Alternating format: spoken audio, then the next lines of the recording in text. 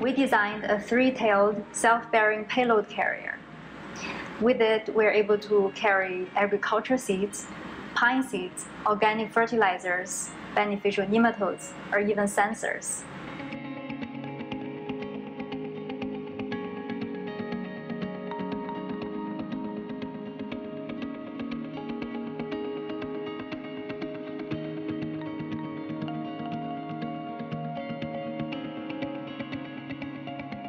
Rhodium seed can self-bury into the ground in response to the rain. In this way, the seed can protect itself from harsh environmental conditions, for example, strong sunlight, wind, or birds. In order to design an effective self-burying payload carrier, we have to think about both the material option and also the geometrical design. On the material side, we eventually chose wood because it is an abundant biodegradable material. So we hope in the near future, we'll be able to use airplanes or drones to massively deploy this payload carrier for agriculture and for reforestation.